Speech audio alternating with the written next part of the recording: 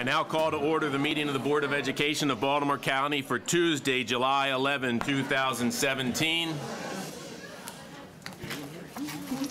I invite you to rise and recite the Pledge of Allegiance to the flag, to be led by Marilyn Ryan. We will then have a moment of silence in recognition of U.S. Navy sailor Xavier Martin, a 2010 graduate of Lansdowne High School who died in service to our country off the coast of Japan. I pledge allegiance to the flag of the United States of America and to the republic for which it stands, one nation, under God, indivisible, with liberty and justice for all.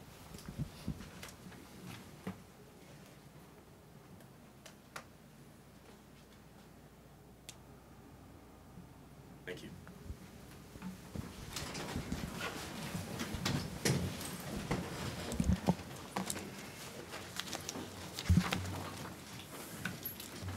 Ms. White, are there any additions or changes to tonight's agenda? Yes, Mr. Chair, I recommend that we remove item E from tonight's agenda. All those in favor of that change, please raise your hands.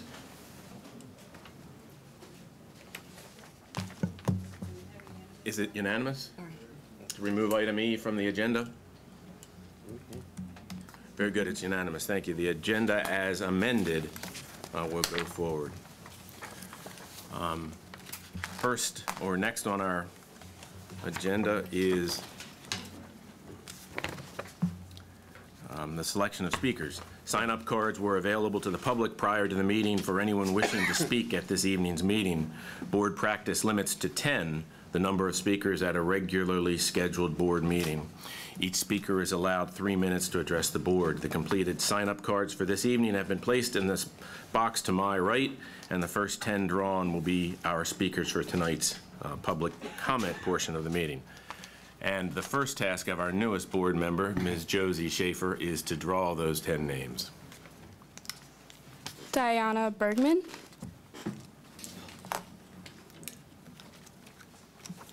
Cynthia Boyd.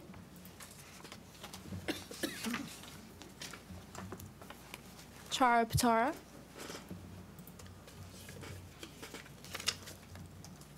Brenda Pfeiffer.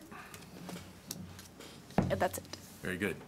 Thank you, Ms. Schaefer. Well done. Well done.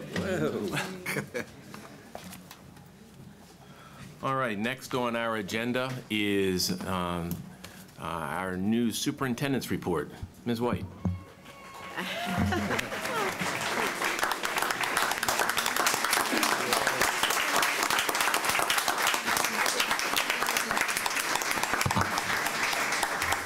Thank you, Was Mr. that Chair. family in the back, Ms. White, that started the applause? All BCPS family. But thank you, Mr. Chair, and thank you to all of BCPS, including our teachers, our parents, our community members. I can't tell you how humbled and honored I am to serve in this capacity, and I just would like to thank you and thank the board for your support as well. In addition, I'd like just to take a moment of personal privilege to also thank Dallas Dance for his leadership over the past 5 years. We've had a wonderful run together, and we've seen a lot of growth in our students as well, and so I do wish him well in everything that he's doing and thank him for his leadership and his mentoring. And welcome to our newest board member, Ms. Schaefer. So Ms. Schaefer, I'd like to extend a warm welcome to you. And she is a rising senior at Pikesville High School with a strong track record of leadership in student government and the National High School Model United Nations and political campaigns as well. And she's also an active member and volunteer with Keep Punching, which aims to end brain cancer. So welcome, Ms. Schaefer, to the board. So.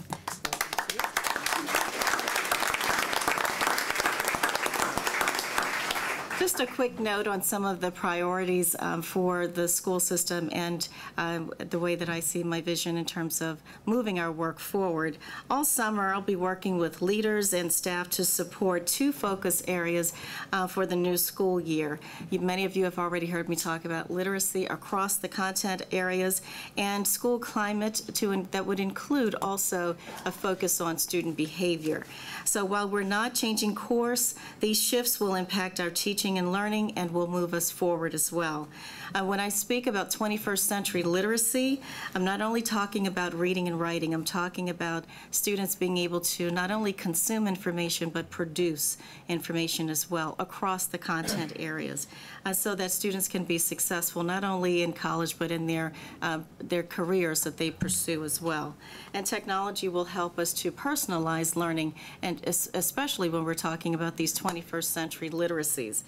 School climate is another area that we'll be focused on this year, and where we're doing well in terms of the area of school climate, but where we're talking about student behavior, we can do a little bit better.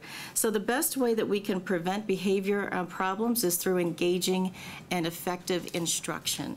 And so we want to make sure that we're looking at school climate and student behavior in 3 categories, and that is prevention, restoration, and logical consequences. And we want to make sure that we're supporting our teachers and our principals and our students every single day, but particularly as it pertains to administering logical consequences when it comes to student behavior. We need tremendous effort on all of these fronts, particularly for prevention and restoration, and we want to make sure that our staff has our full support in doing so. A little bit of good news for us, finally, in terms of full-day pre-K. All 3 of our full-day pre-kindergarten programs at Halstead Academy, Hawthorne, Sandy Plains Elementary Schools have demonstrated high-quality standards and are accredited through June 2020. The rigorous year-long validation process with the Maryland State Department of Education included a thorough records review and multiple classroom observations at each site, addressing communications, administration, and teaching and learning. So I'd like to take a moment to thank our staff and leaders, including our early childhood supervisor, Sharon Ward, the stat teachers in those buildings and principals as well, and Rebecca Lindsay, who is the Judy Center facilitator at Hawthorne. So again, this is a pretty big deal to become accredited for full-day pre-K, so congratulations to those schools.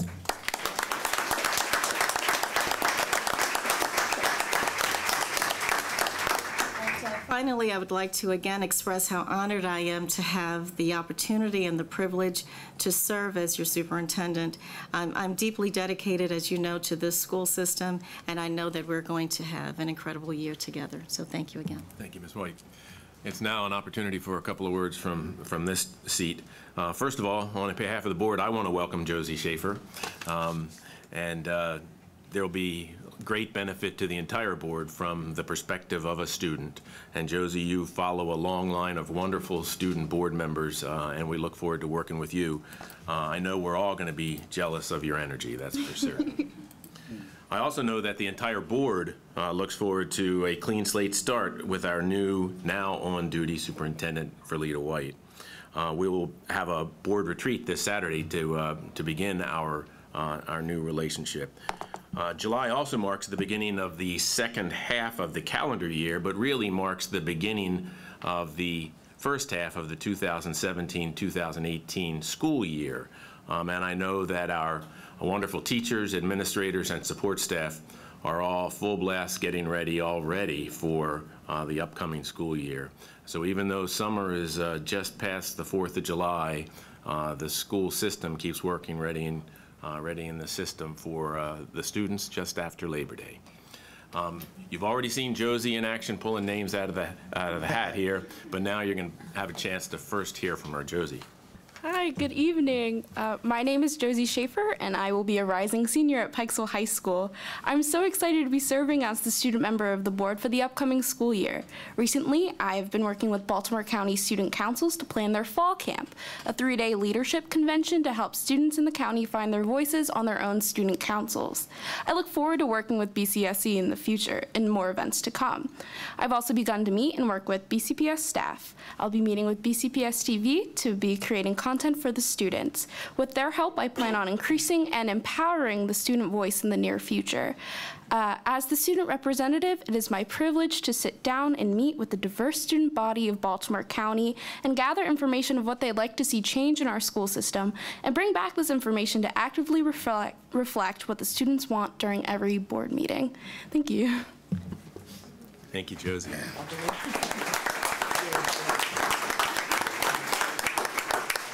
Our next agenda item, item I, is public comment. We first will have advisory and stakeholder groups. The first one to be the Baltimore County Student Council representative, Jacob Turner.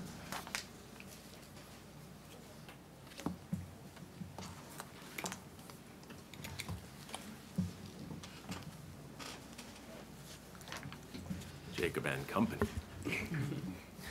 Good evening. My name is Jake Turner, and I'm here representing the Baltimore County Student Councils as their president for the upcoming school year. And I am Noreen Badwi, and I will be the Public Relations Director of the Baltimore County Student Councils. So although school may be out, we are already busy at work planning for the year ahead. We also selected our executive board for the next year and are pleased to have a great group of motivated, passionate, and dedicated student leaders.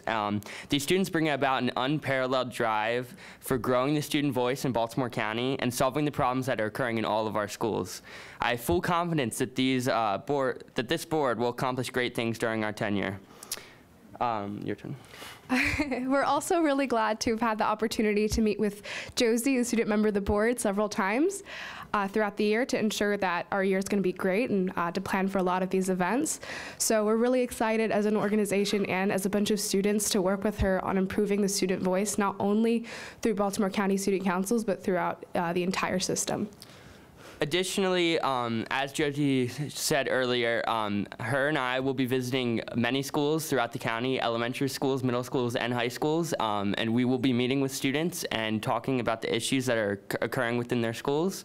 And through these conversations, we hope to work through the problems and find out what needs to be addressed, and we'll report back to the board. Thank you very much for having us. Thank you. Thank you.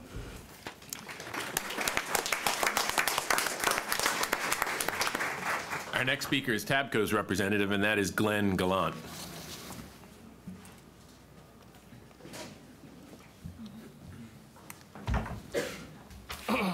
Good evening, Chairman Gillis, Ms. White, and members of the board, and special welcome to our new student representative, Ms. Schaefer. My name is Glenn Galante. I'm the executive director for TAPCO, and I'm here tonight speaking on behalf of TAPCO President Abby Baton, who couldn't make it. She's out visiting her mother-in-law in Vancouver. So she has, every year they go out there. She's 100 years old. She still lives by herself. That's fantastic. Yes. We want to give a special welcome to Mrs. White for your new position as a superintendent. TAPCO is looking forward to working with you in a collaborative way to make Baltimore County schools so much better. The role of the superintendent is extremely important because of the decisions that you make not only affect the teachers and the staff, but everyone. So it's important that we all work together as stakeholders and we can, look at, the different things and make those, correct, crucial decisions. And knowing that the teachers, there's a whole different perspective a lot of times when you talk to the staff and find out what's really happening down in the trenches. And we really look forward, and we had a wonderful little reception where you came, and we really appreciate that. One of the things I do want to update you on is that TAPCO has a work group that's been working now for several months on discipline. And we ask that you hold off on your discipline policy. We've talked about this before. There's so many important things happening. They're actually meeting this Thursday. They come in at night and have had several meetings. We really look forward to working with you in the future on that policy change. And we hope that we can really have a collaborative discussion on that. And also, one of the issues that have come up recently has to do with Governor Hogan's switch to after Labor Day. Many of our staff members probably didn't budget correctly now that they have a little bit longer summer. And, maybe, their pay might be a little bit short because they didn't budget out over the summer like they normally would because of the longer summer. And we're hoping that in the future, the staff could have choices as to whether or not to spread the pay out over a 10-month period, over a 12-month period. We're hoping that there's not a one-size-fits-all, but that we'll be able to work something out where members can make that choice, what's best for them and their families, because everybody's situation is different when it comes to finances. So other than that, it's been a busy summer, like you said, in the school. It's been a busy summer at TAPCO. Lots of things happening, and we look forward for the rest of the summer and then the coming school year. Thank you. Thank you, Mr. Galante. Our next speaker is from the Special Education Citizens Advisory Committee, and that's Megan Stort-Sicking.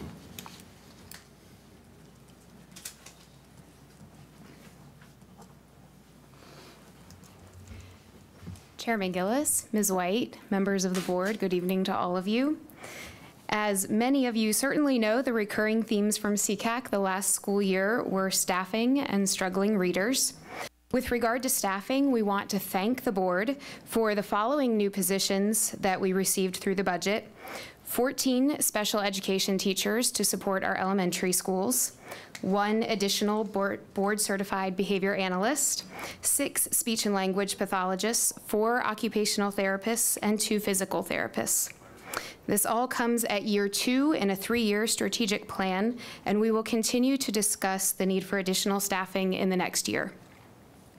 With regard to struggling readers, we want to thank the board for approving the Orton-Gillingham contract at your last meeting. As many of you know, teachers come out of Orton-Gillingham training with strategies that are appropriate for many struggling readers, but also with a multisensory approach, which is considered the gold standard for teaching students with dyslexia.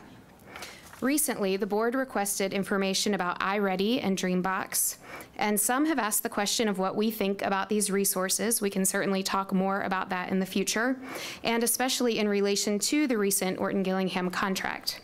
I want to clarify that for us, they are 2 completely separate and both very necessary resources. Specifically with reading, iReady is one part of a larger literacy plan, and its aim is to make meaningful use of a student's independent work time while teachers may be in other small groups. In addition, it provides reports that help teachers identify areas of need. This is an important daily tool in the classroom, and we support its use for these purposes. iReady's differentiated resources benefit our students and help overworked teachers who can't possibly provide that themselves at all times. And reports on student performance provide valuable information. Orton-Gillingham, on the other hand, is a specific approach to reading instruction that can be used once an area of need is detected or once a student is understood to be dyslexic. Our data show that with iReady, there have been reductions in the number of students reading below grade level in grades 1, 2, and 3. Additional specific resources, such as Orton-Gillingham, I hope, will be used to target the remaining students who don't respond with further practice in that everyday curriculum. I hope that answers a couple of the questions regarding these resources, and I'm happy to answer further questions at any time. I hope you are enjoying the summer, and I look forward to seeing you in August. Thank you. Thank you very much. Our next speaker is from the PTA Council of Baltimore County, and that's Leslie Weber.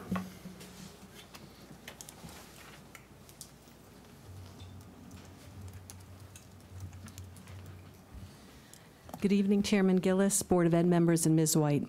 I'm Leslie Weber, PTA Council Communications Chair, speaking tonight on behalf of our President, Emery Young. Ms. White, congratulations on your appointment as interim superintendent. PTA Council looks forward to working with you to support the students, parents, and teachers of BCPS. There are many important issues on tonight's agenda, including votes to drastically increase spending authorities for 2 instruction programs, iReady for English Language Arts and Dreambox for Math. While PTA Council hasn't taken formal positions on these programs, we have pointed out the opportunity costs tied to funding technology at the expense of hiring teachers to reduce class sizes and bringing on board greater numbers of social workers, guidance counselors, pupil personnel workers, and behavior interventionists to address troubling and widespread student behavior issues and to support BCPS students as a whole. During the 2017 Maryland General Assembly, we supported legislation to develop objective safety guidelines for the use of the digital devices in Maryland public schools. We testified regarding the dangers of too much screen time in terms of decreased interpersonal skills and human interaction, addiction, and negative effects on eye health, emotional well-being, mental health, and social brain and fine motor development. These are components of the Student Wellness Policy 5470 to be discussed later this evening. Other contracts under consideration tonight focus on conscious discipline and social-emotional learning. It was heartening to read in Dr. White's recent address that student discipline will be a major priority in this new administration. PTA Council attended the Curriculum Committee meeting at which conscious discipline was first presented. It appears to be a creative, holistic approach to handling difficult behavior issues. This and assessing the social-emotional learning environment in BCPS are positive steps. We have two points to make related to safety and discipline. The first concerns the safety of drinking water at a number of schools, including Sparrows Point High School and Reisterstown Elementary. We're aware that these schools will no longer receive bottled water next year, since the water from their drinking fountains has been purportedly deemed to be safe. We questioned by whom the tests were done and request to see the results, because we were informed that no such tests had been performed. Finally, regarding student behavior and student wellness, National PTA has passed a resolution on restraint and seclusion. It rejects the use of mechanical and chemical restraints by school personnel and demands that the use of seclusion must include constant, direct monitoring of the students' welfare. PTA supports the use of positive or non-aversive interventions, thereby limiting the use of restraint and seclusion on students. The resolution concludes with the promise that PTA will advocate for the engagement of parents in the decision-making process, not only in an IEP or other education meeting, but in every aspect of a student's education with regard to the use of emergency restraint. This policy is greatly needed for the safety of students, teachers, staff, and administrators. Thank you. Our next speaker is from Case, and I'm not sure whether it's Bill Lawrence, Tom DeHart, or both Bill Lawrence and Tom DeHart. Look at that.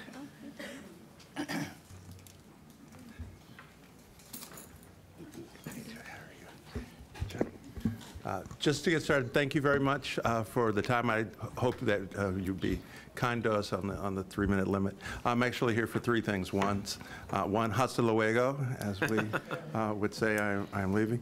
Number 2, I could not live with myself if I did not congratulate Valita White on being your interim superintendent.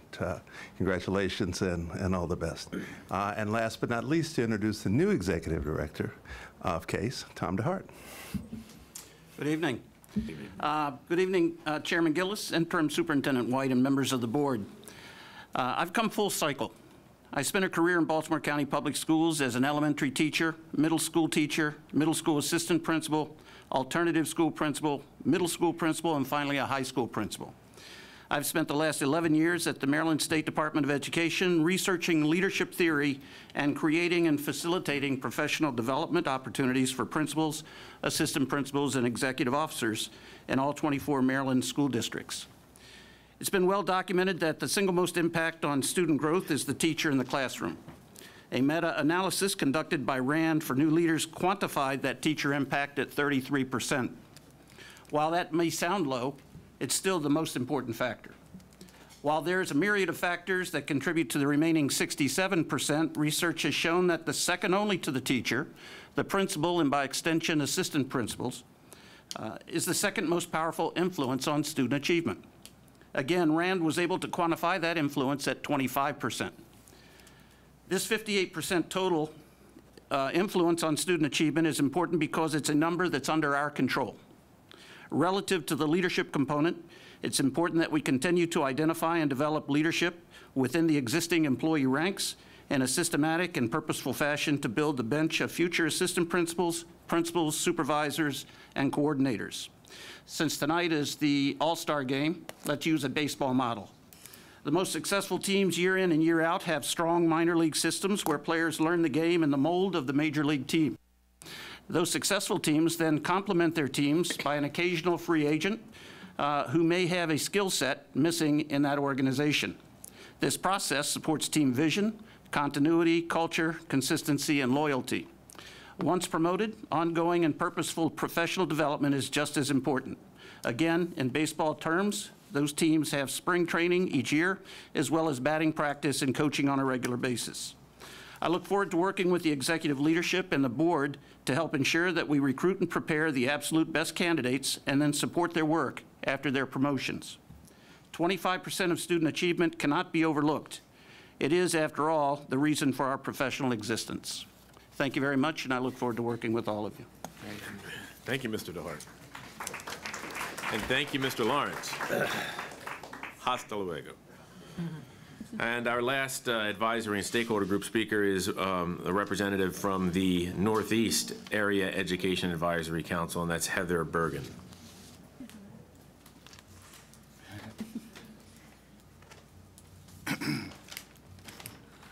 Good evening. Happy summer, everybody. I'm so shocked to see how busy it's going to be here tonight. I thought it'd be summer and be all laid back. But anyway, on behalf of the Northeast Educational Advisory Committee, I'd like to welcome our new superintendent, Ms. Verletta White. We look forward to working with you and your staff, and we hope that possibly you'll be able to attend one of our meetings in the coming school year once we get all that planned out. We're working on that now. One of the biggest issues in the Northeast area is overcrowding and unbalanced enrollment in the schools. And it was a little bit disappointing to see that facility issues were not addressed in Ms. White in your welcome letter, because it's a huge issue, and we don't want it to fall by the wayside, because I know there's a lot of issues. There's a lot of things that need work. But we hope that they won't be ignored under your watch. It's simply not okay to have schools at 120 to 130% capacity, schools that have brown water coming out of the pipes, schools, water that's undrinkable from the water fountains, schools with flooding issues, mold issues, et cetera. We ask the board to please remember that these issues, when looking at spending funds on other things that are not as fundamental as where our kids are going every single day, where they sit every single day. Facilities need to come first, and the health and safety of our students, teachers, and staff just can't be compromised. So please, we hope that you'll keep that on the forefront. And we wish you the best of luck, Ms. White, and look forward to working with you. Thank you. Thank you very much. Our next item on the agenda is general public comment. This is one of the opportunities the board provides to hear the views and receive the advice of community members. The members of the board appreciate hearing from interested citizens. As appropriate, we will refer concerns to the superintendent to follow up. Our first speaker is Diana Bergman.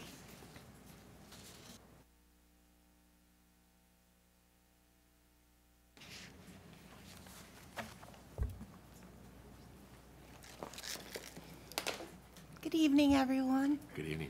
I want to welcome Ms. Schaefer. Congratulations for joining the team.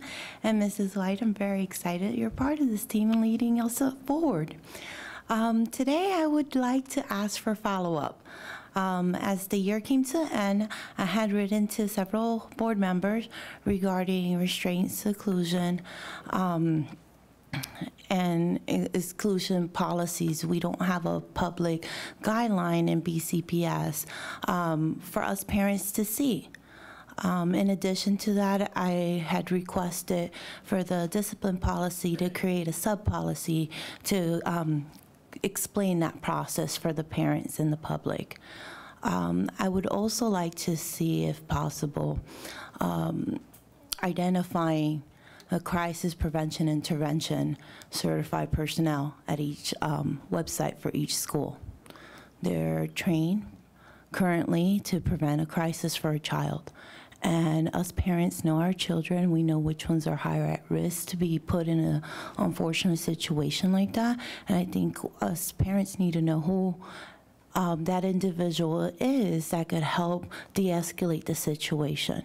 Unfortunately, this is something that does happen. A lot of people don't like to talk about it. It's a very sensitive subject, but it's also something that concerns a lot of parents, even parents that are not aware what the challenges are for this child. So if someone's coming to visit the building to visit their child, they might walk into the hallway where another child's in crisis and needs supports, and that impacts everybody, from the child experiencing it, from the teacher and educator that has to hands-on do something and make such a serious decision and do something so impactful that leaves a lot of emotional, I would say, trauma after such an experience.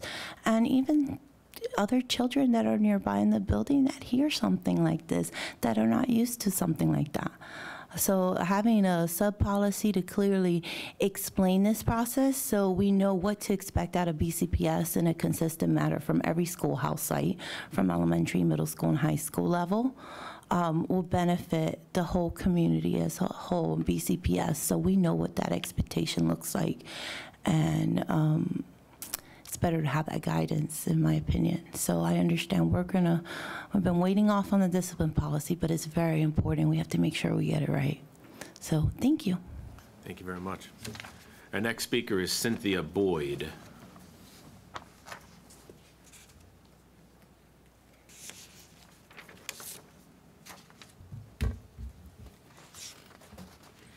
Welcome to Superintendent White and Ms. Schaefer, and thank you for the opportunity to speak. I am a parent of elementary and middle school students in BCPS, and I'm speaking tonight about the contracts proposed for iReady and DreamBox and the use of MAP scores to evaluate their effectiveness. I've watched the meetings where the BCPS data about them was presented, and I do have some concerns. BCPS, however, is not alone in the lack of high-quality evidence about these programs. In fact, recent research has highlighted the dearth of evidence about personalized learning programs such as iReady and DreamBox. Dr. Payne from RAND recently led a Gates Foundation-funded report on personalized learning that researchers refer to as a cautionary tale, as the popularity and investment in the trend far outpaces the evidence base. The National Education Policy Center, which is independent, is even more lukewarm about the effectiveness of personalized learning. In fact, there's very little peer-reviewed evidence to support using DreamBox or iReady that meets the basic standards of the Department of Education's What Works clearinghouse. Furthermore, Johns Hopkins researchers recently asked whether any research established whether iReady and MAP give teachers relevant information about their students' learning. Their conclusions are as follows. The lack of a research based on iReady and MAP as means for improving student learning is both surprising and disappointing given their widespread use as well as their cost. To be clear, the negative findings of a single study, it was the only one that addressed the question that was available, should not be taken as conclusive. Rather, they illustrate just how important it is for states and districts to understand precisely what research suggests about these two tests and where we have important unanswered questions that deserve peer-reviewed external research studies commensurate with the widespread use of these assessments. When considering the use of MAP data, a few points seem important to consider. Much more growth in MAP appears all over the country in the first half of the year than in the second half of the year. For students that stay in the same for students to stay in the same spot or percentile on the normal distribution that underlies MAP scores, they must achieve projected growth. 50 to 60% of students nationwide meet their projected growth. That's the way the norms work. NWEA, which runs MAP, cautions that using the percent of students achieving projected growth as a statistic for evaluation can be problematic. The lack of evidence about learning was recently acknowledged by the CEO of DreamBox, and I think it's even more sobering when you consider that $46 million was invested by venture capitalists in DreamBox.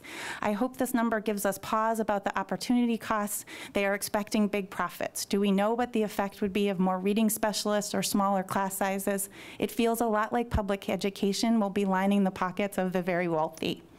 My personal concerns about these programs include time and gamification, and the fact that actively discouraged for asking for help from teachers or parents while using them. Thank you very much. Our next speaker is Chara Patara.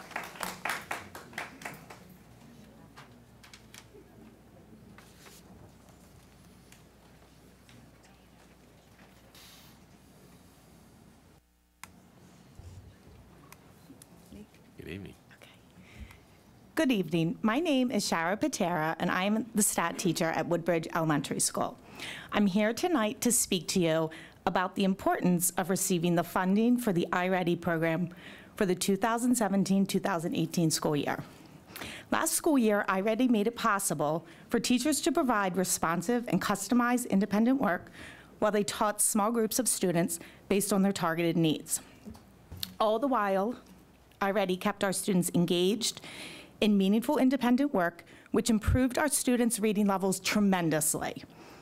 Based on the iReady diagnostic given at the beginning of the year, 19% of our first graders, 34% of our second graders and 60% of our third graders were on grade level overall in reading. By the end of the year, 81% of our first graders, 77% of our second graders, and 75% of our third graders were on grade level. We went from 38% of our first through third graders on grade level at the beginning of the year to 78% of our first through third graders on grade level at the end of the year. That's an increase of 40%. Our students spend an average of only 45 minutes a week using this very beneficial program. And they also were given the opportunity to use this program at home, and they continue to use it over the summer. Taking away this valuable resource from the students seems unimaginable to me, considering the amazing results that were accomplished in its first year of implementation in our school. I have charts that show the growth of our students from the beginning of the year until the end of the year. And as you can see, this was the beginning of the year, our first grade students. You can see the blue. Blue is good. That means they were on grade level. And then this is the end of the year data, the blue of where they were. So the results are really amazing. Again, this then was the third grade side. Please consider this information when you vote on approving the funding for the iReady reading program for the 2017-2018 school year. Thank you. Thank you, Ms. Pitara. Our next speaker is Brenda Pfeiffer.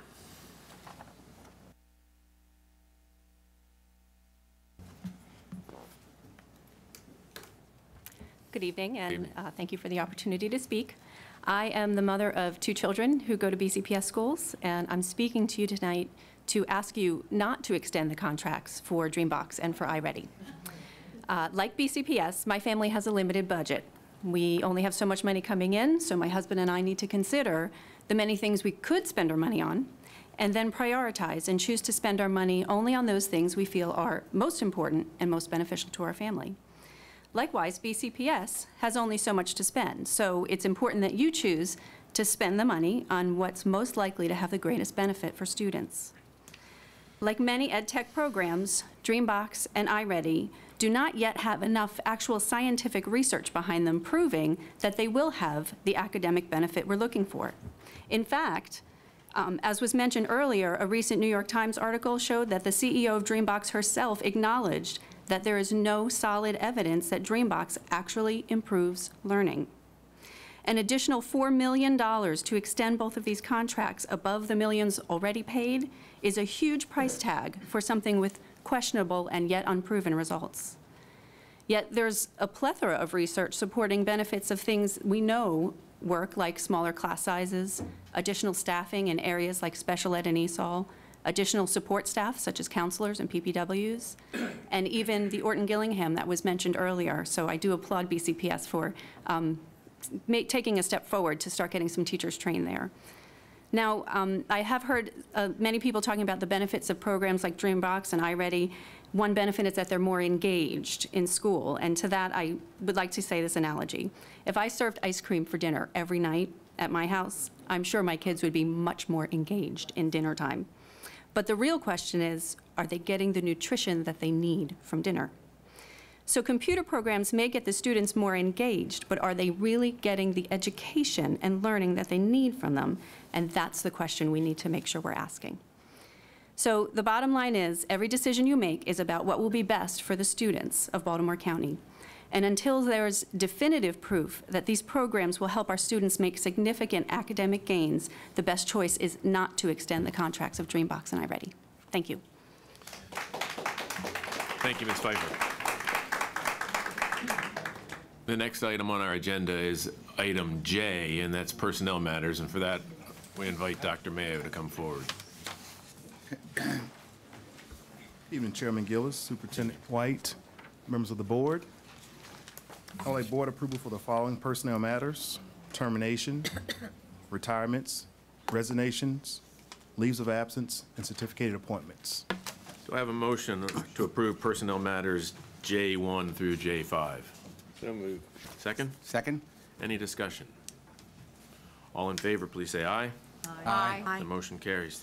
Thank you. Thank you, Dr. Mayo. Next is consideration of administrative appointments, and we call on Ms. White. Chairman Gillis and members of the board, I would like to bring forward for your approval the following administrative appointments. Principal, Chadwick Elementary School. Principal, Charles Mott Elementary School. Principal of Dundalk High School. Assistant Principal, Lansdowne Elementary School. Assistant Principal, Lyons Mill Elementary School. Assistant Principal, Southwest Academy. Assistant Principal, Summit Park Elementary School. Assistant Principal, Towson High School. Assistant Principal, Western School of Technology. Assistant Principal, Woodlawn Middle School. Interim Chief Academic Officer for the Division of Curriculum Instruction. Community Superintendent, based in the Office of the Superintendent. Pupil Personnel Worker, Office of Student Support Services, and Specialist of Equity and Cultural Proficiency in the Office of Equity and Cultural Proficiency. Do I have a motion to approve the administrative appointments presented in the exhibit to K1? So moved. Is there a second? Second. Any discussion? All in favor, please say aye. Aye. The motion carries. Back to you. Okay. Mr. Gillis and members of the board, I'd like to present to you our newly appointed administrators. I would like them to stand to be recognized when their names are called. We have Kristen Alkir, who will be the new Assistant Principal of Woodlawn Middle School.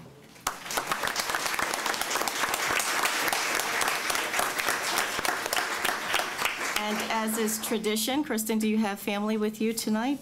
I do. I have my husband, John, and my mother and father, Robert and Pamela Jefferson. And we ask that they stand to be recognized as well.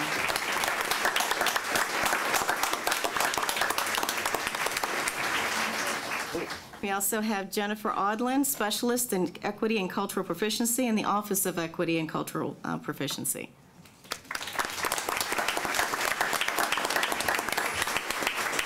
Jen, do you have anyone here with you tonight? Okay, please stand.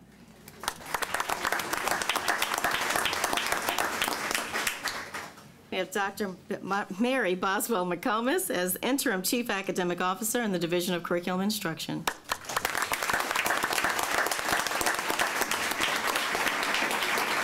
Mary, do you have anyone with you tonight other than me? My husband's at home with the kids. I love you.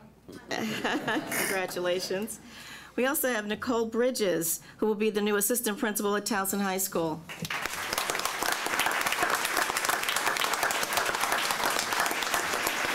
Nicole, anyone here with you this evening? I have tons of family and friends. I'm going to just ask them all to just stand. Congratulations. Come on, Please stand. up.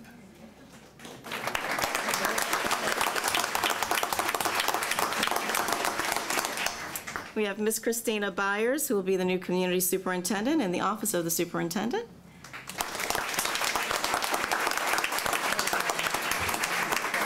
Have here with you tonight. Okay. One of our wonderful principals. Congratulations. We also have Don Hoffmaster, who will be the principal of Charles Mott Elementary School. There you are, Don.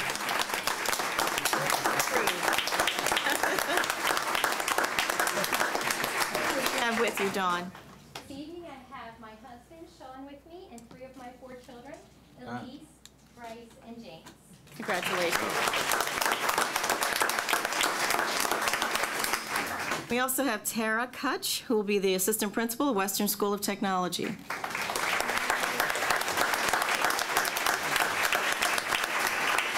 Tara, is there anyone here with you this evening? I also have an accountability team and my mom. Please stand to be recognized. Congratulations.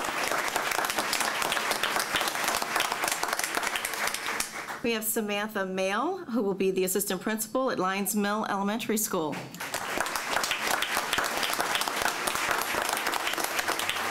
Who do you have with you tonight? I have my husband and my parents, brother and sister. Please stand.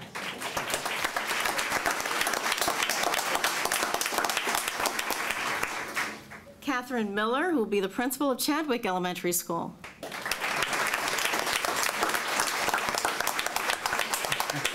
We're here with you, Kate. Please stand. We'd like to congratulate Tamisha Peterson, who will be the People Personnel Worker in the Office of Student Support Services. Tamisha, anyone here with you this evening? Yes, I have my sister Shaver. Please stand.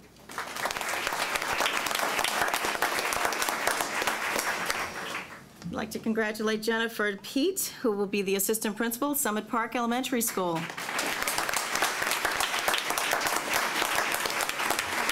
And who do you have with you? I have my now former principal, assistant principal, Missy Michelle Rowland, and my husband's holding down the fort on vacation until he can get back. Wonderful, congratulations. And Larissa Santos will be the new principal of Dundalk High School.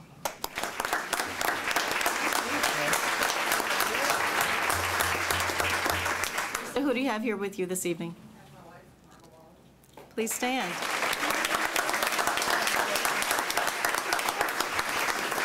Congratulations are in order to Elizabeth Turner, who will be the assistant principal, Lansdowne Elementary School.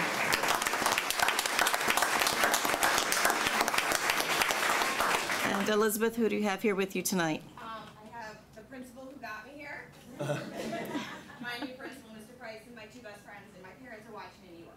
Wonderful, please stand.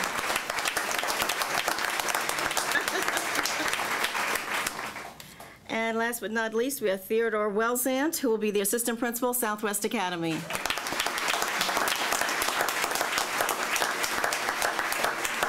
there anyone here with you this evening? Yes, I have my wife Casey and the newest principal at Southwest Academy, April Frank. Please stand.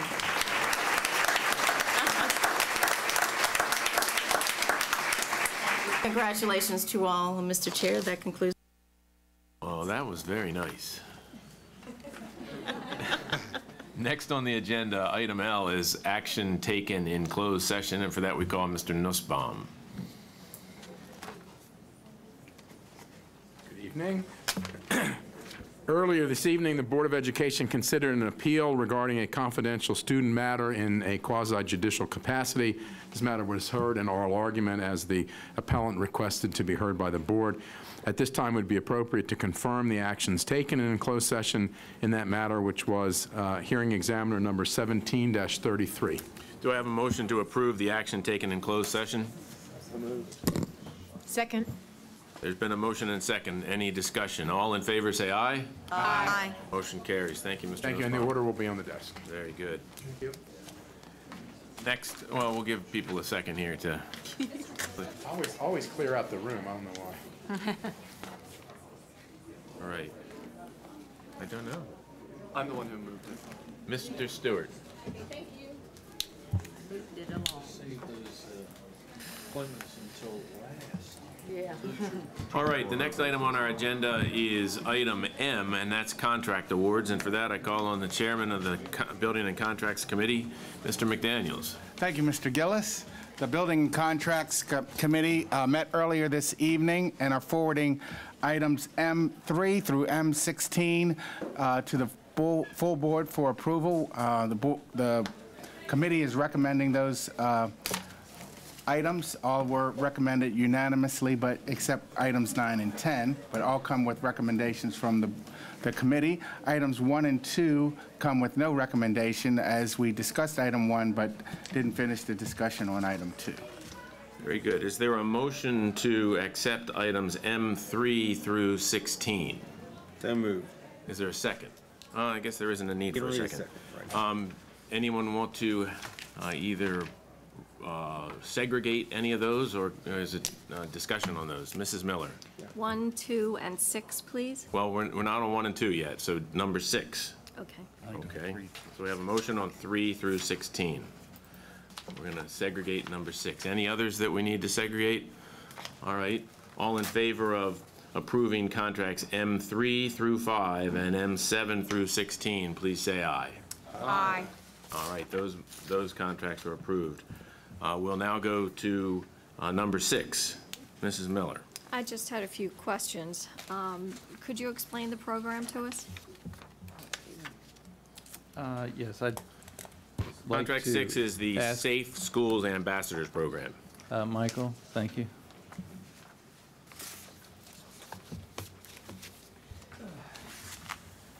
Please introduce yourself and go forward.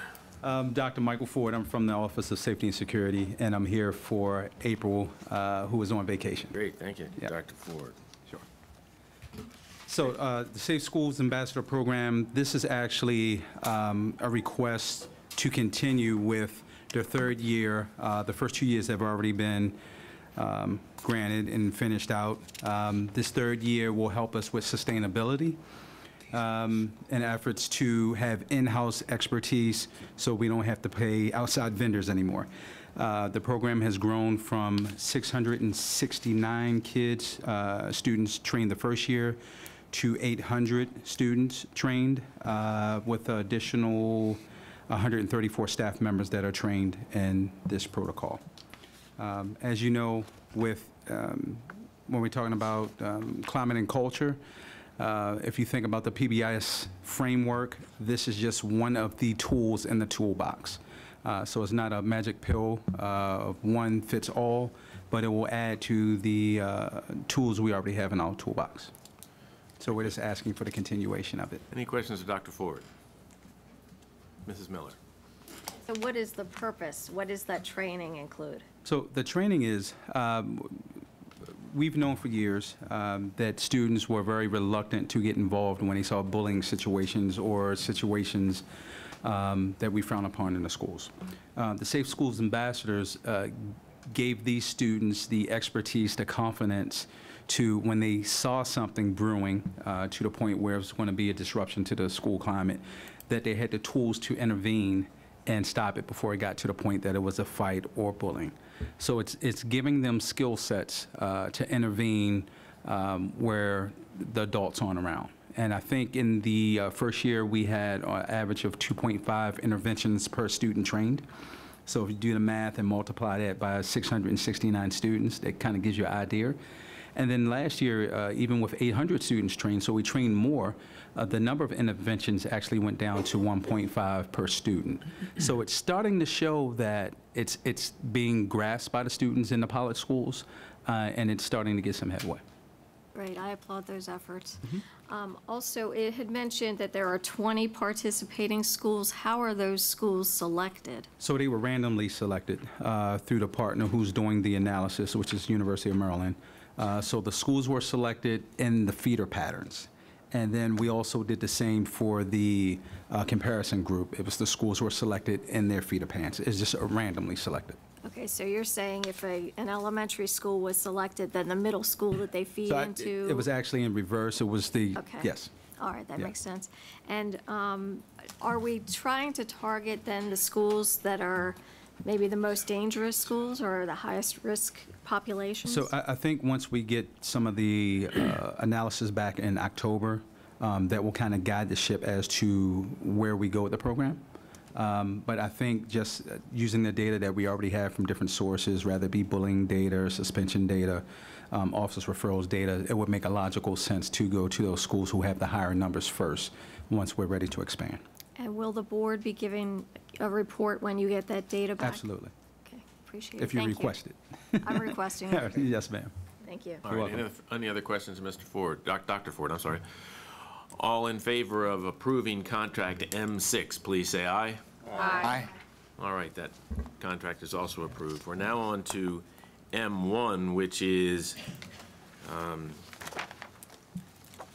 the, which one was this, iReady? Yes, iReady iReady. contract. And And Mr. Chair, I would respectfully ask that our new interim CAO, as well as our community superintendent, come forward to give a brief overview of how we go about selecting instructional materials, and just to give just a reminder to the board and information to the public as well. Just a very brief overview, but I think it will help in determining how we go about selecting our instructional materials. Good evening. Again, to pick up as Ms. White introduced, I will review with you the routine procedure that we go through in identifying instructional materials that are then brought forward to the board for approval.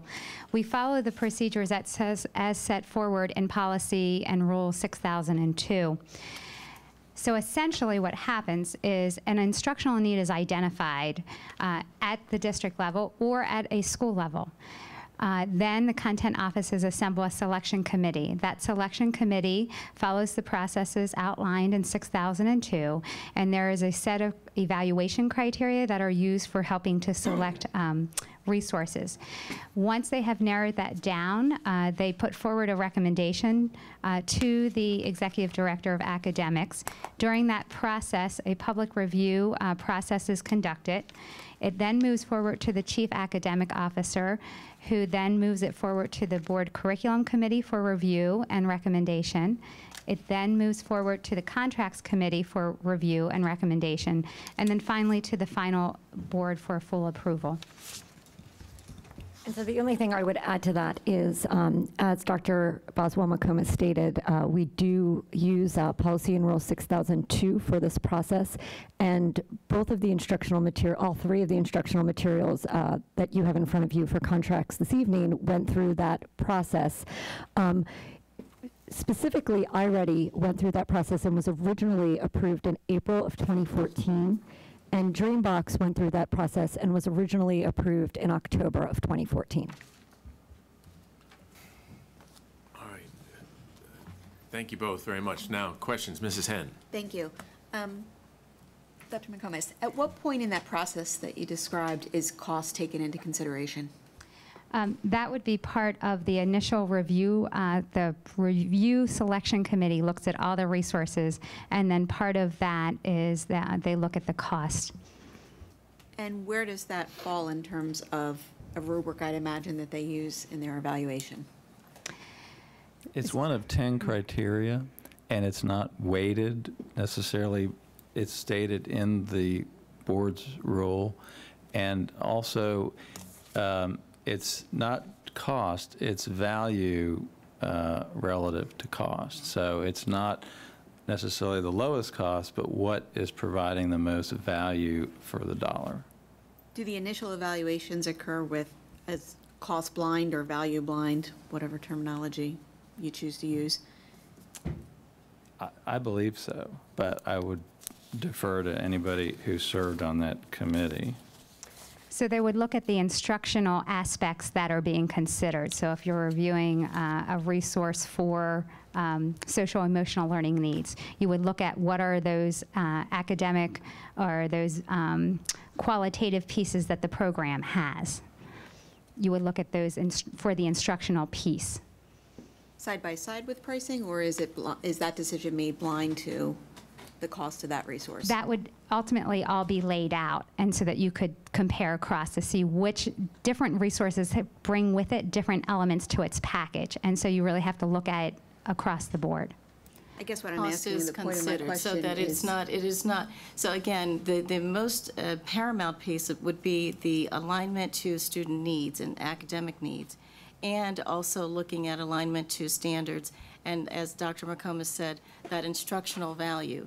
And then there's also a cost analysis as well, so that cost is not void of the discussion.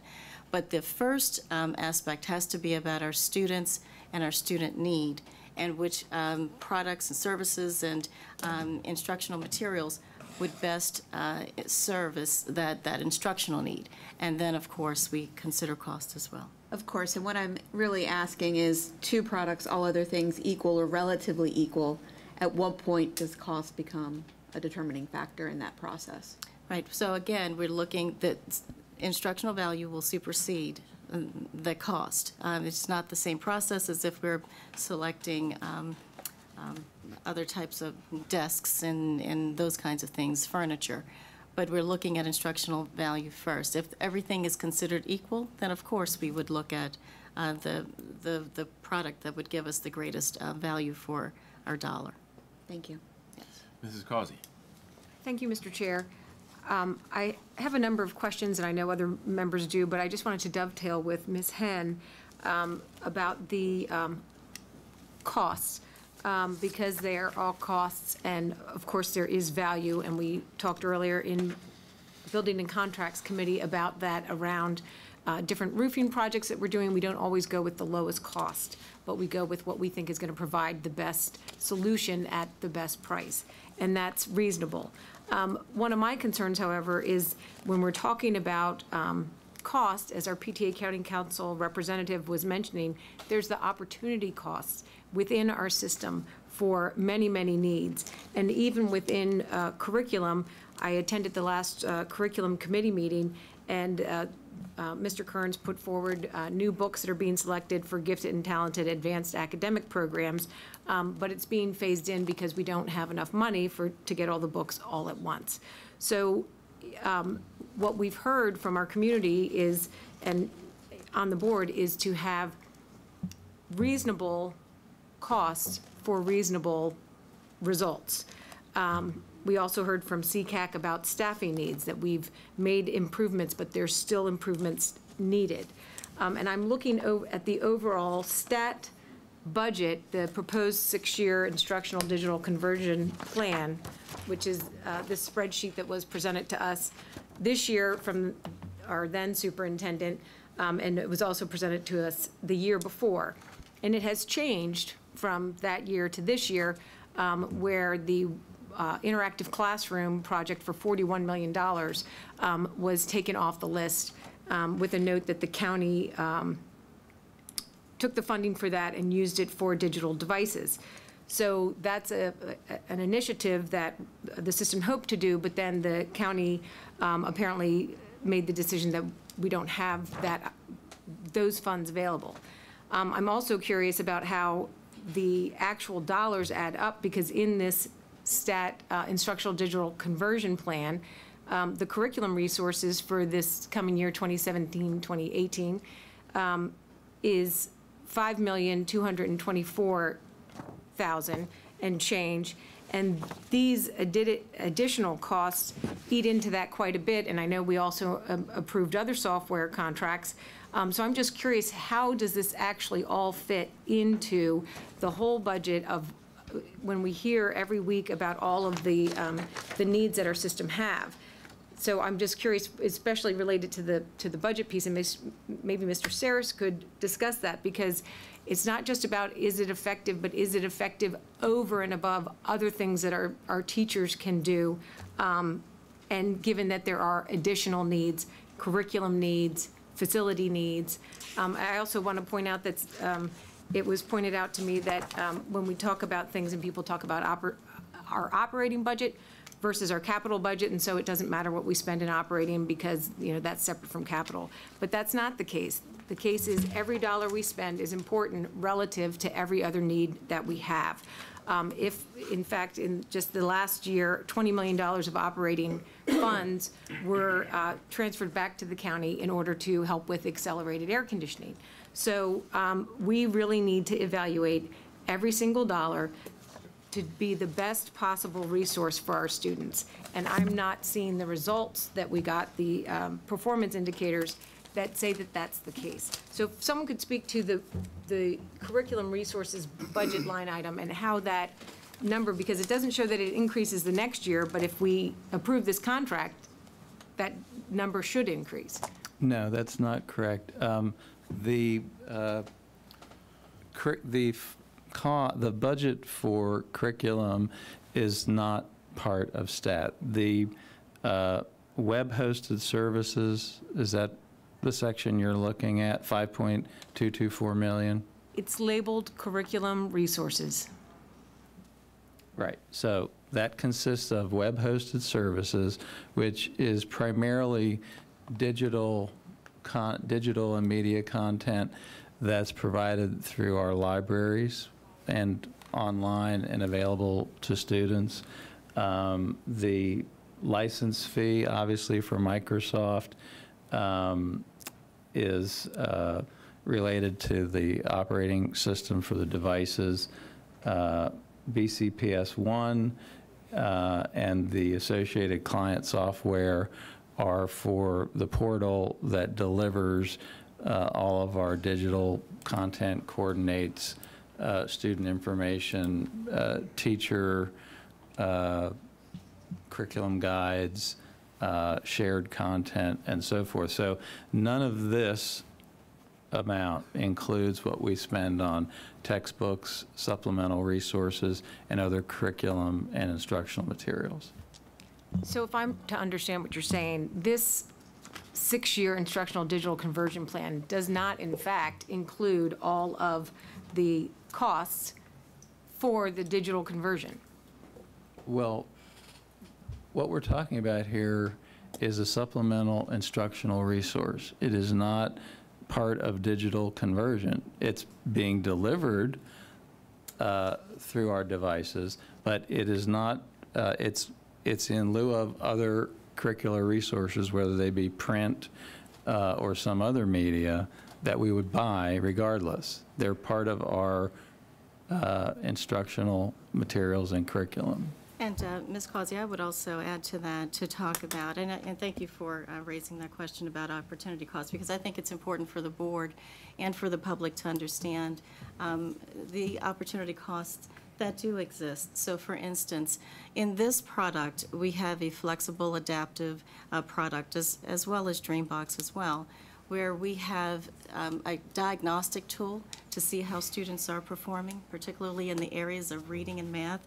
And we're talking about literacy across the content areas. When we're looking at how our students are performing, I'm sure that this board wants to see some results. There's a result of it, particularly as they relate to reading and math performance. So when we're talking about taking this tool out of the hands of teachers, then what would we have to do instead? Again, this product is flexible, it's adaptable, it serves as a diagnostic tool and as an instructional tool. Again, there have been 3 internal evaluations. Not only this current board, but previous boards have had the desire to have programs piloted and vetted appropriately, and then to show proven results. That has happened with both of these products. They have been piloted. Now we have seen the growth and the gains. We've talked about students gaining a full year's growth in reading in half year's time. And again, we can debate whether or not the measuring stick is the correct one. We believe it is, to bring it forward to you. We will be fiscally responsible in whatever products we bring forward to you. But we have heard not only from our teachers, and we're seeing the results, and from the evaluation, that these products have given us the academic benefit. Right now, if we pull these tools away and then we will ask questions about student performance, particularly in the areas of reading and mathematics. So with this, when we're looking at reading and math, diagnostic and instructional tools, we need to be very careful about taking away those tools out of the hands of teachers. The opportunity cost lies in the professional development. Whenever we're introducing a new tool or a new resource, should we have to vet additional resources to do what this flexible tool does? Again, we would then remove the flexibility. Are there paper pencil options to do that? Absolutely. But that means that we need a paper pencil option for diagnostic. We would need a paper pencil option for small group instruction. We need a paper pencil option for individual instruction. And so then you're looking at costs associated with not only those resources, but then you're also looking at professional development. At a time when our teachers are talking about teacher workload, that would be an additional professional development for our teachers to then have to learn 3 or 4 new systems for addressing math needs and reading needs as well. So when you're looking at those opportunity costs, I would just ask that you would take all of those things into consideration. Other questions? Question. Mr. Uhlfelder. I'd like to ask the question to those who are so concerned about the cost of this. How much are you willing to pay per student for the graphs that we were shown and the improvement that was shown? Tell me how much you're willing to pay per student. Quantify it. I dare you. I can ask you the same thing about air-conditioned classrooms. Well, I'm talking about a diagnostic and an instructional clean water. tool. Let's put a number on clean water, because we just heard about We'll take that as rhetorical. Yeah. Mrs. Eaton. I don't have a question. I just want to read a statement and some of the same things that Ms. White just said. I really like the program, iReady. However, I've been asking myself, is the program really worth all the money? Many teachers have written asking the board to renew the program, and they stated that without the program, their workload will increase greatly. As a former teacher, the last thing I wanted was more work. Teachers would have to work on their own time to develop their own intervention material. They would have to do this for every reading skill taught for every student who's on a different level. Unfortunately, iReady is very expensive, but not providing this type of program will be more costly in the long run. It will hinder students' reading ability, which in turn will affect all other subjects. Not having this program means examining other programs and piloting them, and then train the teachers. I also received many emails for advocating for decoding the dyslexia. They make a valid point about iReady not teaching reading skills like phonics and decoding after 2nd grade. I don't want the dyslexic community left out because we spent so much money on iReady and now have to wait to secure money for dyslexic students. I hope that there is a way to purchase iReady and an intervention program for dyslexia. I would be happy to vote yes on both contracts. Mr. Verch. Thank you very much. Dr. McComas, if I might, I just wanted to ask you, iReady and Dreambox, these are, tools, isn't that right? That's correct. And they're instructional materials used as tools, is that correct? Correct. And under our Rule 6002, which we've heard referenced this evening, there's also a form that's available under that rule, isn't that correct? Correct. And that form, that actually provides for our parents and even our students to use this form to evaluate these instructional materials that our staff, our teachers use in classrooms every day. Is that correct? Yes, the form provides an opportunity for them to express feedback, yes. And with regard to these two specific instructional materials, has our system received any feedback utilizing this form under Rule 6002? Not to my knowledge. And we have had these two instructional materials iReady and Dreambox since 2013 or 2014 or so? 2014. 2014. Thank you very much. Any other questions about contract M1? Mrs. Miller. I have more comments than questions.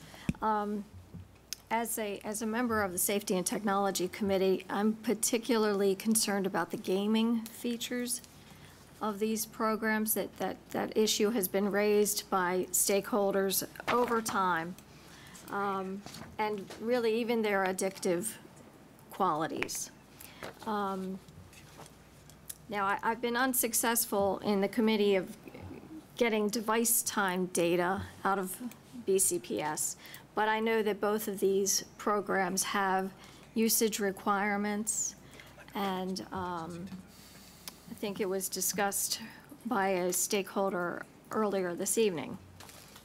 They even email reminders to students telling them how many minutes they've played or not played and what they need to complete to meet those quotas. Now, I did ask for a copy of the contract to see if that was actually part of, written into our contract, these usage requirements. I have not received those contracts. I also asked if the board could be given access to BCPS-1 so we could take a look at these programs ourselves, and I had asked that we would have that access before this meeting, but I didn't receive any response to that either.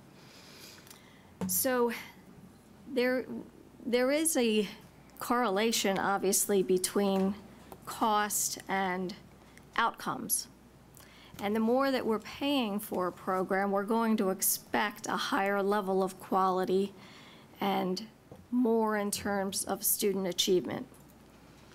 We've had a month now that we've asked the system to justify the expense of these two programs, and I don't believe that that justification has been met. I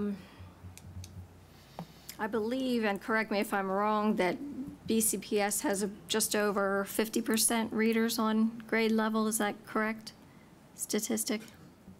I was looking to say. That's approximate. I don't have the number right in front of me, so I'm hesitant to give you a specific number. Okay. So for me, I just, we talk about opportunity cost.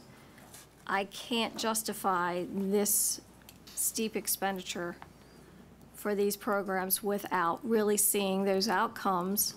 And Ms. White said that it has been evaluated, but we're just not seeing that, especially for the cost of these programs.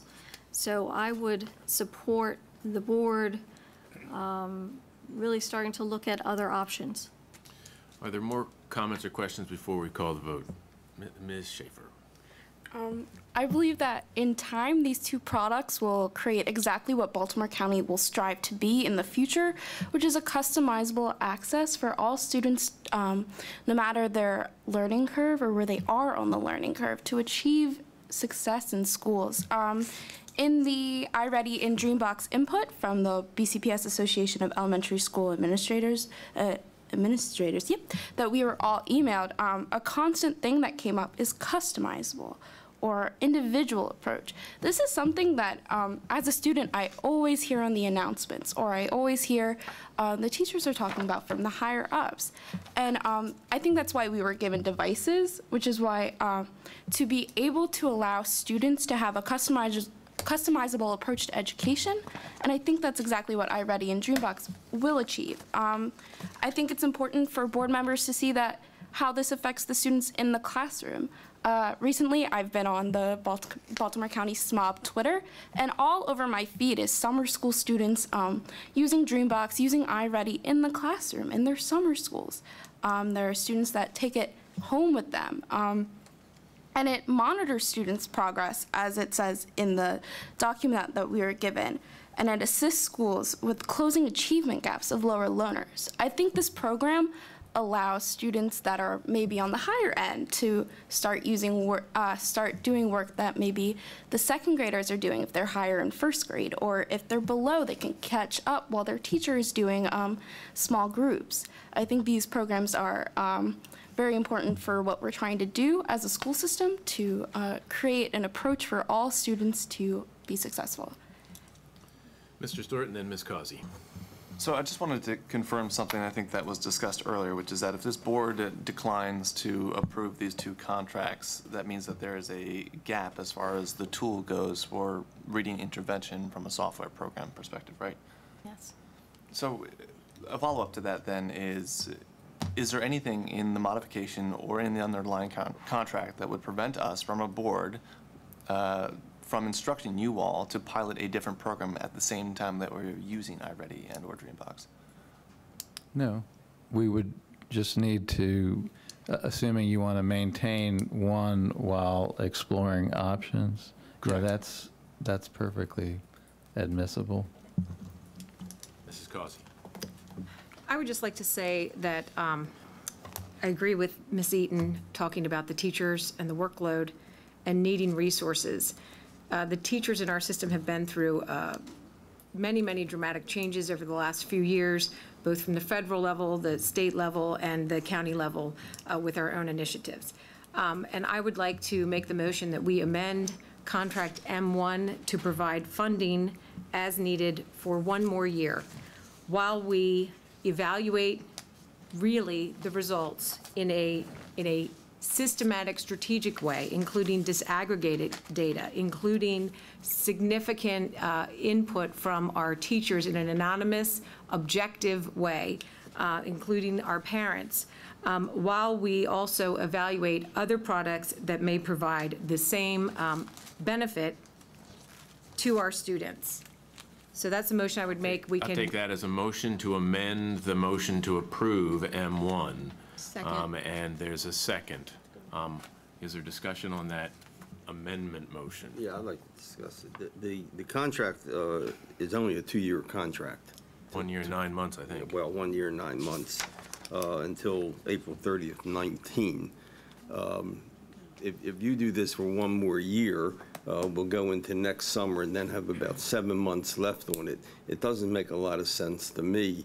You might as well go through the term of the contract, and at the same time, if you feel we ought to be exploring other avenues, then I can see that. I just don't see any sense in putting a one-year term on this. Mrs. Miller. It actually makes more sense because then the break would be in the summer where we could then transition to a new program. Mrs. Henn. Thank you. I think it comes back to what we've heard tonight repeatedly from stakeholders and board members, and that's the opportunity cost. No one has demonstrated that there are not ample opportunities or equivalent other tools at lower cost available with the same outcomes. Technology is improving all of the time. I'm a fan of technology. I don't want to stall the progress, but at the same time, we have a fiscal responsibility to make sure that every dollar counts, as Ms. Causey said. If this were a system with no unmet needs and our students were in pristine facilities, climate controlled, we would not be having this discussion. There's no doubt that these are great tools. Do other tools exist that could accomplish the same outcomes? I'm not convinced that they don't exist. We've heard from stakeholders that they do. I would support Ms. Causey's motion in taking a look at some of those alternatives. Any other discussion on the motion to amend? Yes. Mr. Verch. You have just heard, quote, "There is no doubt these are great tools," end quote. You heard me speak with Dr. McComas and ask her, these are tools, yes. These are instructional materials, yes. There's a means for folks to provide feedback, yes. That's an existing rule, yes. It's a form that can be submitted, yes. And in fact, have any been received? Negative. So I would encourage us to vote against this amendment. All right, all in favor of Mrs. Causey? I would just like to respond that how many people know about that versus our advisory folks that come, people that take the time to come to the board meetings to express opinions, not just their own, but also of stakeholders that they represent. So we have heard over and over every single meeting about opportunity costs of needs of our students. So yes, it is a tool. It appears to be helpful, but these results may also be happening because we've improved our curriculum by aligning to the Common Core standards. It could be because we're training our teachers better. To say that this program and these results are worth this money is yet unknown. And I am just suggesting that we make a fiscally appropriate decision and provide the teachers a resource they're familiar with for 1 year while All right, the this motion new on superintendent has the opportunity to provide the board the information The we motion need. to amend is to reduce the contract from 1 year, 9 months to 1 year. All in favor of that motion to amend, please raise your hand. The motion fails. Now, the motion on the table is the contract itself, M1, the iReady contract. All in favor of M1, please raise your hands. 1, 2, 3, 4, 5, 6, 7. The motion passed. The contract is approved. The second contract, M2, is the other contract still remaining. That is the Dreambox contract. Yeah. Dreambox contract. That's the math, right. Ms. White, how do you intend to proceed on this? Thank you, Mr. Chair. Again, Dreambox is a supplemental program so that it provides, again, diagnostic information as well as intervention resources for our teachers to use with their students in order to increase their math skills and abilities. We would ask the board to approve this contract so that we can continue to provide this resource to our teachers. At the Building and Contracts Committee, there was not discussion on this contract. Is Dr. McComas, do you have more to add, or is what Ms. White has said is very good? All right, board discussion. Mrs. Causey. I would once again suggest that this is a very expensive program, given the thin data that was provided to us on the improvements that are attributable to this program versus improvements that may be attributable to other factors. So I would suggest that we modify this contract to provide for 1 year of use of this resource while the system under our new superintendent is able to provide better data to the board in addition to looking into if there is another product that's available. Second. All right, the motion is to have a one-year contract rather than a two-year, 11-month contract. Any discussion? I'd like to ask Dr. McGinnis, how many students are affected by Dreambox, or is it used for? Yes, sir. It is used by all of our elementary schools, 1 How through 5. many students would you say we have in our elementary school? Approximately 62,000. So we have 62,000 children. We spent almost $1.2 million over, I presume, I don't know, a 2-year period? Since a 3-year period. 3-year period. Okay, well, if you divide, that's about 400,000 a year for 62,000 students. I don't think that's very expensive. Any other comments? All right. Mrs. Causey? Thank you, Mr. Chair.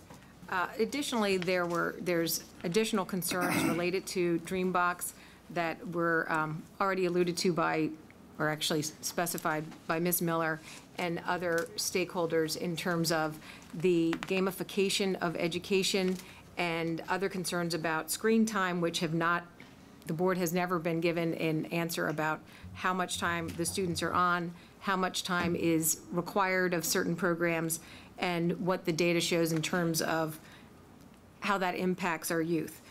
So for those reasons, I would suggest that we approve a contract for 1 year while we explore all of those additional concerns. All right, the motion is to... Same motion. I know. The motion on the table that we're not going to vote on is to reduce the contract from 2 years, 11 months to 1 year. Mr. I don't know how many of you read our monthly book we get, American School Journal, but there was a recent article saying that the playing of games increases a person's math proficiency. A very lengthy article. You ought to read it. Okay, all in favor of Mrs. Causey's motion to reduce this contract to 1 year, please raise your hand. The motion fails. The contract is now ready to be voted on is contract M2. Any further discussion? All in favor of M2, please raise your hand. 1, 2, 3, 4, 5, 6, 7. The motion carries. All right, that is the conclusion of the building and contracts. Thank you, Chairman McDaniels. Next on our agenda is public comment on policies, and the first of the policies is proposed changes to policy 1240, and Diana Bergman has signed up. Ms. Bergman.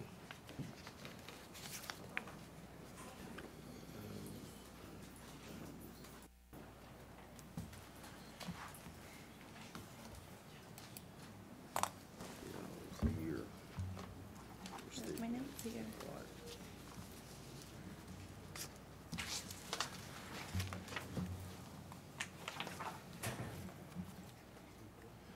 That's policy 1240. Okay. So policy 1240, what I gathered is policy statement. I had a question. Is this means that the final decision has to be made by the current acting superintendent if there's any kind of disagreement where a visitor, like a parent, is asked to leave the building because there has been some kind of conflict with an administrator at the school site? Or, I don't know, can I ask questions? Well, but this is comment time. Okay, comment. Not necessarily answer time. Okay, so my question was the way the policy is written from what I was trying to understand. I understood it as the superintendent is going to establish the procedure to govern schools for the office visit, and according to state laws, any employee may demand identification, evidence of qualification for any visitor who desires to enter board property.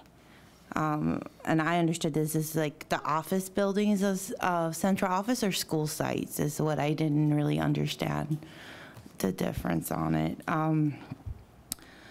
And if a visitor is to ask to leave because there's a conflict or a situation that could be resolved later, are they banned permanently for the whole school year, or is there a way to work around that? So I wasn't exactly sure if the final decision falls on the principal of the school site or the superintendent, but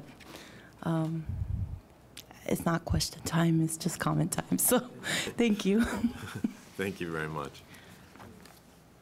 The next topic for public comment was policy 3200. No one has signed up. After that was policy 3209. No one has signed up. Next was policy 3310. No one has signed up.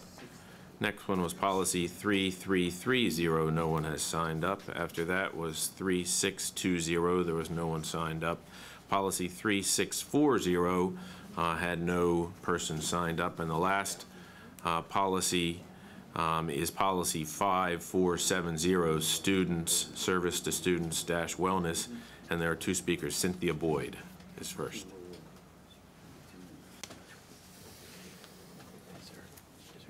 Thank you for the opportunity to comment. I am speaking on behalf of Emery Young, PTA Council President, and Andrew Broadwater, who is Chair of the PTA Council's Health and Safety Committee.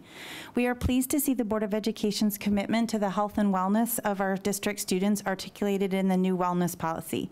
However, it is disappointing to find that despite including the 10 categories of the whole school, whole community, whole child model from the CDC, and I have to say that about 5 more times, I'm pretty sure I'll get it wrong. Sleep is excluded from any consideration in the policy.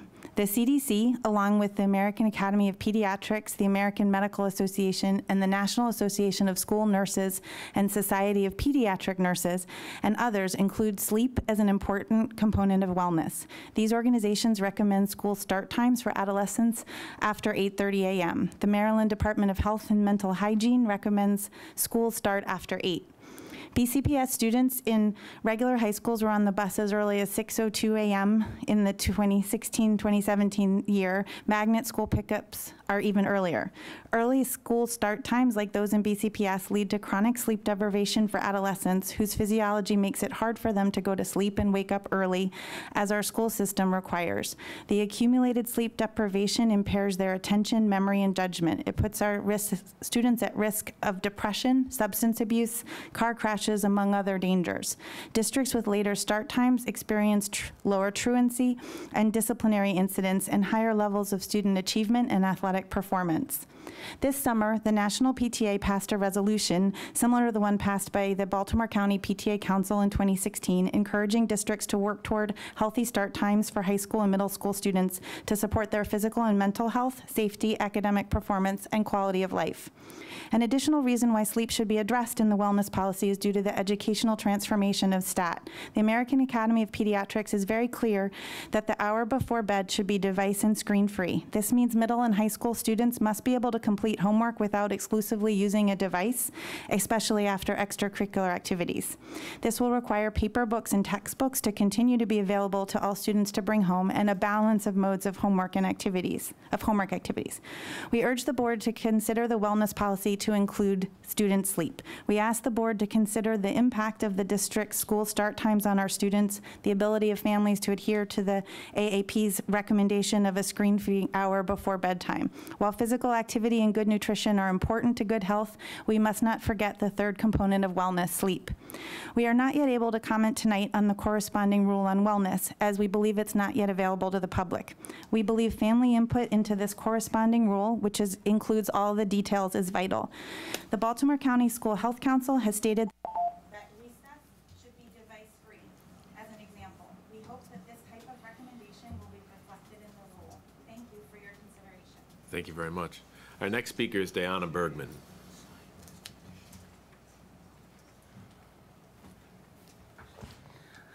So policy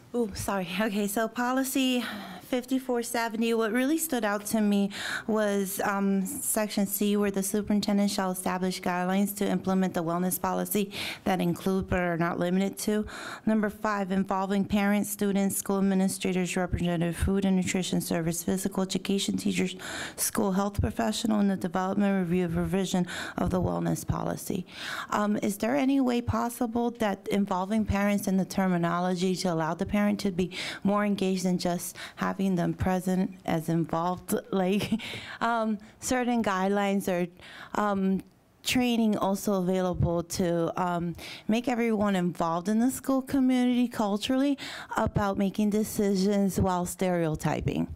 My husband used to be an officer for equal opportunity, and they used to do this training where they will make everyone in the team in the unit aware of when they make decisions based on stereotypes. And this training did a lot of role-playing interactive, so it made everyone more cautious and knowledgeable when this was happening. And this falls in the piece of supporting the child's social emotional well-being. A lot of children are very capable of doing a lot of advances and making progress based on their unique ways of how they learn. But if they're stereotyped by one of our leaders, they might miss that opportunity to move forward and progress. So how can we all together improve the culture? That's very important as far as the wellness and the well-being of the student. Another piece too is environment plays a big role in behaviors when we have high discipline concerns that parents keep sharing. And the facilities and the environment where the kids are learning, they need to be equitable and comfortable across the board, because that will impact a child, especially a young child, when they're sitting in a hot, melting little classroom and they're not available to learn because they're a little bit irritated and uncomfortable. So that also plays an impact on the well-being of the child. Yes, I am concerned that sleep was left out of this piece because that's very important. We need our children to be well rested, as well as having the most important meal of the morning, which is breakfast.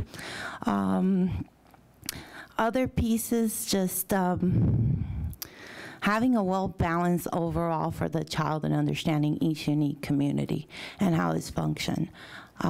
There's a social emotional piece that I think is missing, and it needs to begin very early on when a child's 3 or 2 with early childhood, and moving that forward and growing those building blocks until they graduate to help them resolve their solving problem skills. Oh, the solve.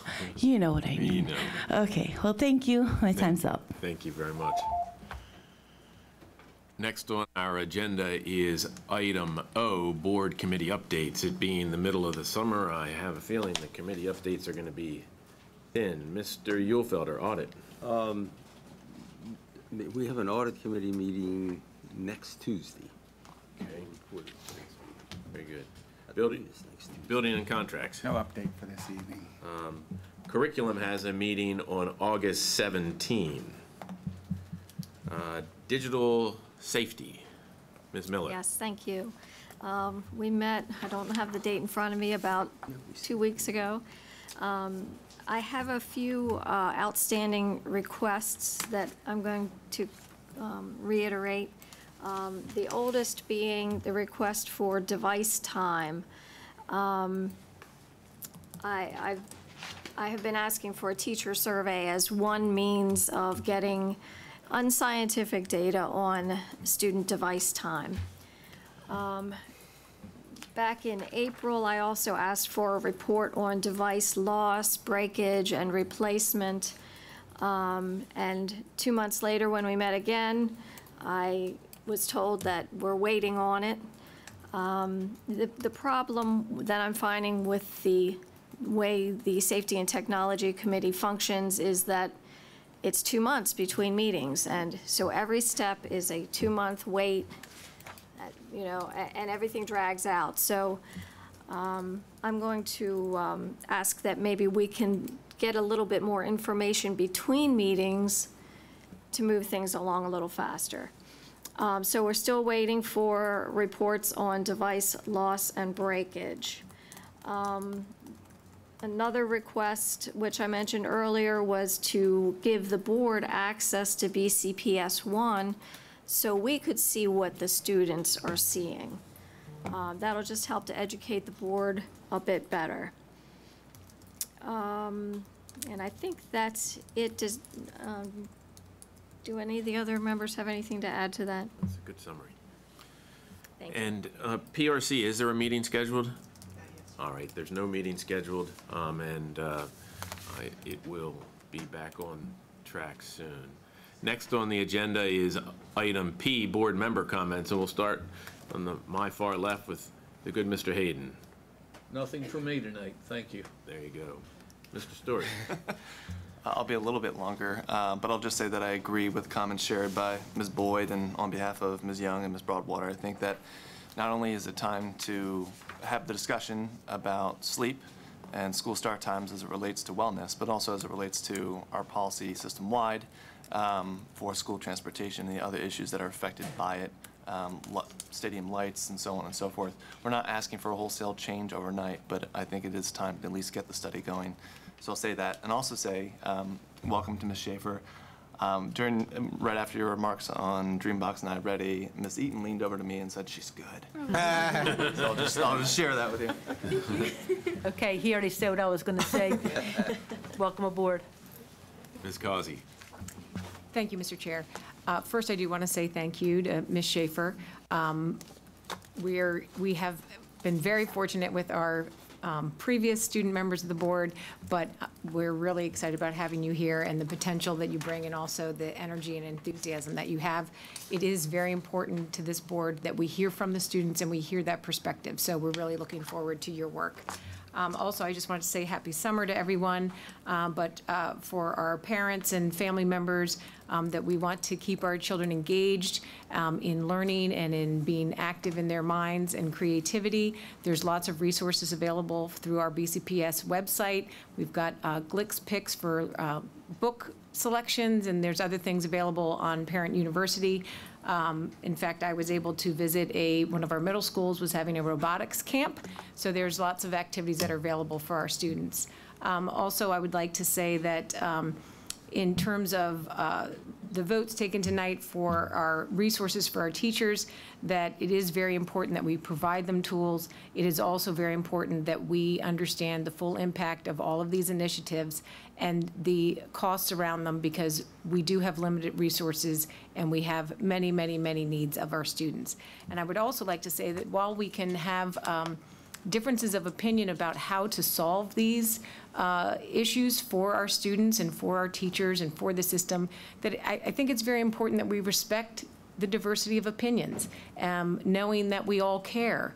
But we do have different perspectives and we do have different backgrounds, and we also, many of us are reading a lot of the materials that are coming to us, and maybe we all haven't read the same articles, but there's a lot of information that's going on right now with education and technology. It's a very moving target, and it really is incumbent on the board and the system and the new superintendent and her staff to work together to find the best solutions for the students. Thank you.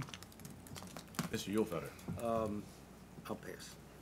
As I'm just passing it over to Ms. Schaefer, I just want to welcome Ms. White again as our new superintendent.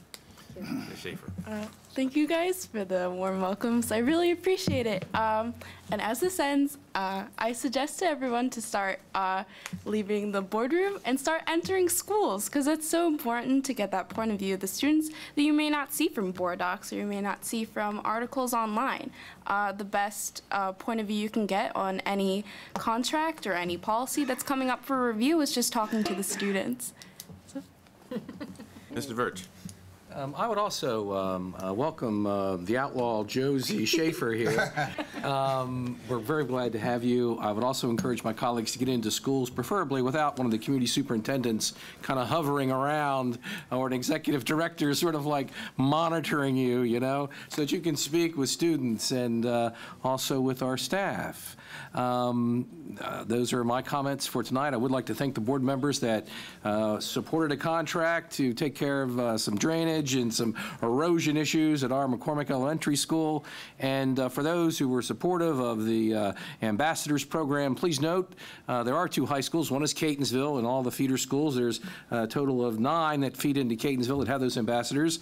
But there's also Parkville High School, which has another 9 schools that feed into it. And that Ambassadors Program has been in effect for some time, and we hope that that will continue and expand and generate positive outcomes for our students and for our staff. A safer environment follows from order in a school, and then learning comes next. Chuck?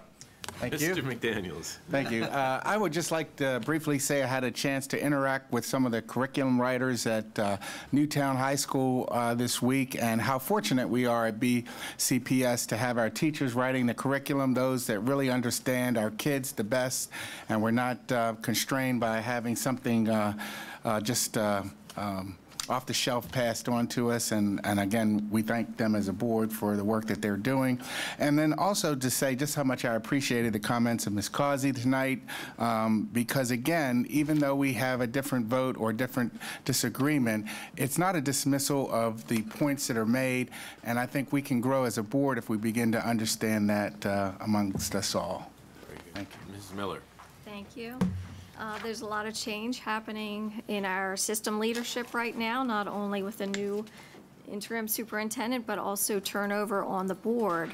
And this really represents an opportunity for some positive changes and fresh ideas. So first, I wanted to welcome Josie on board. Very good job, Josie, on your first speech. And also to congratulate Ms. White. I applaud Ms. White's focus on literacy, but especially on school safety, discipline, and school violence issues. Those have got to come first. Finally, as we fill those leadership positions on the board, I express again my desire to serve on the policy committee. And so everyone, I hope you enjoy the second half of your summer. Believe it or not, it's half over. Mrs. Henn. Thank you, Mr. Chair. I'd like to join in welcoming our new interim superintendent, Ms. White. Ms. White, your enthusiasm and dedication to our students has been both apparent and contagious. So thank you.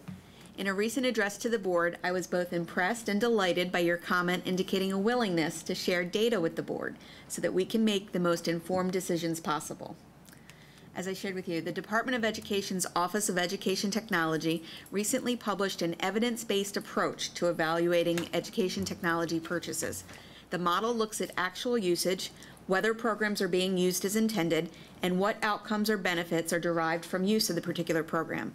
As a board, we need the information tools such as these provide so that we can make objective, evidence-based decisions when evaluating system spending. We are not a system, as you know, without needs. Every dollar spent carries an opportunity cost. It's the board's responsibility to ensure we are spending wisely in areas with the greatest needs and most significant impact on student achievement. It's easy to purport the benefits of a particular tool or service. It's much harder to demonstrate it.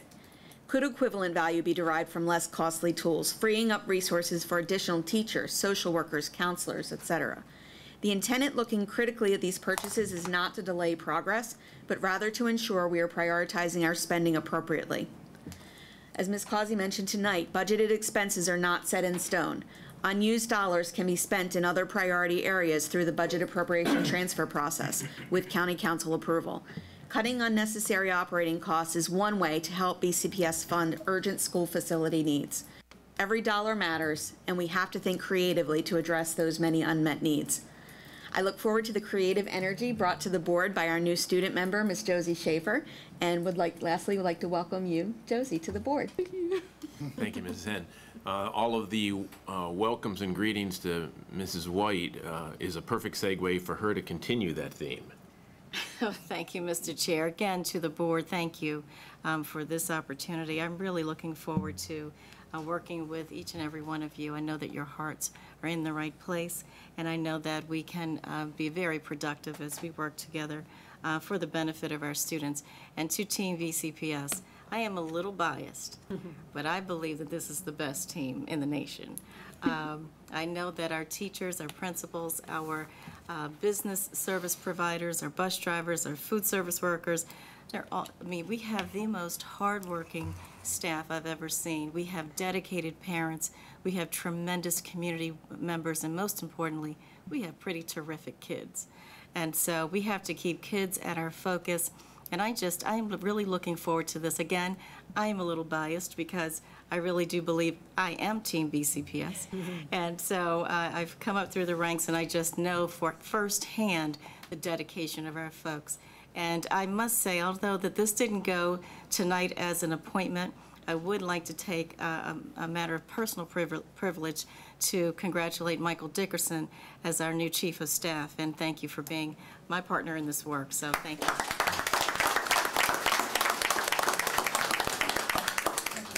Thank you very much. You have a series of information items on your board docs at item Q.